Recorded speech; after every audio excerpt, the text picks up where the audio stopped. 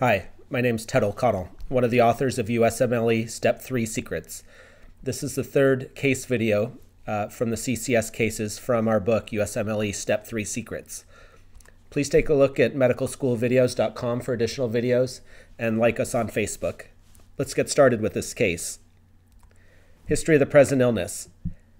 A 29-year-old female presents to the emergency department for epigastric abdominal pain that radiates to the back. It was gradual in onset, but has been constant and severe for 8 hours. She has had nausea and vomiting, but denies fevers or diarrhea.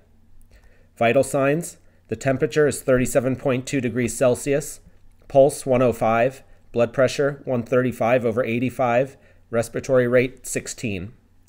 Additional history: the patient has no significant past medical history. She denies tobacco, alcohol, or drug use. What is the differential diagnosis in this case? The differential diagnosis includes peptic ulcer disease, cholecystitis, pancreatitis, esophageal spasm, and abdominal aortic aneurysm, or AAA. What components of the physical exam do you perform? General appearance, HEENT, cardiovascular, lungs, abdomen, and rectal examination.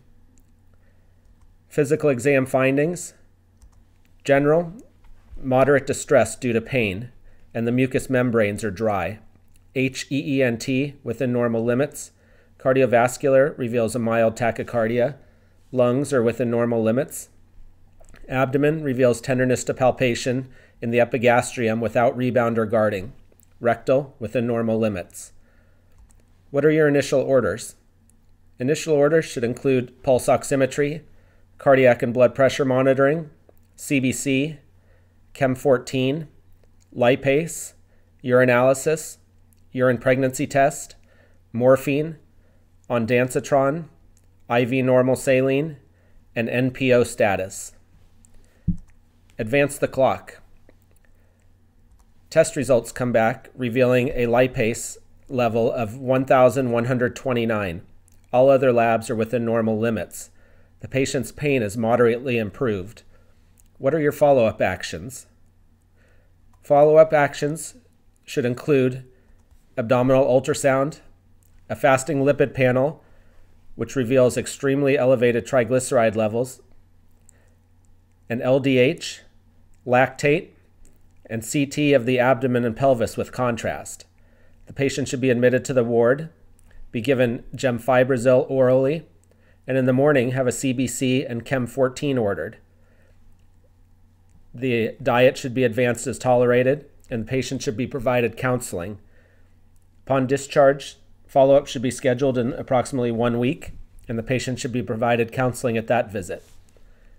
Advance the clock, and the case ends. What are the critical actions in this case? Critical actions include abdominal exam, a lipase level, fasting lipid panel, abdominal ultrasound, and IV fluids. Now let's have a discussion about this case. This patient has epigastric abdominal pain radiating to the back. A focused physical exam and laboratory assessment for intra-abdominal pathology reveals a lipase that is diagnostic of pancreatitis, that is 3 times the upper limit of normal.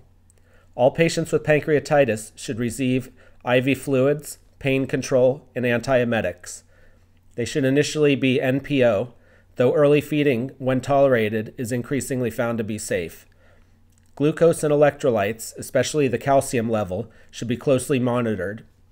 A diagnosis of pancreatitis should trigger an evaluation for a source. In the United States, gallstones, alcohol, medications, and triglycerides are the most common identifiable source. Alcohol and medications can be ruled out by history. Gallstones should be evaluated with an ultrasound, and triglycerides can be identified with a lipid panel. As triglycerides climb above 500, there is a progressive risk of pancreatitis. Gemfibrozil is the agent of choice in this situation, as it effectively lowers triglycerides. In this case, an LDH was ordered to calculate a Ranson score for prognosis. A CT scan is not always necessary, but can be used in cases of diagnostic uncertainty, suspected complications, or lack of clinical improvement. Patients may be safely discharged home when the pain is controlled, vital signs and electrolytes are normalized, and they are tolerating a diet.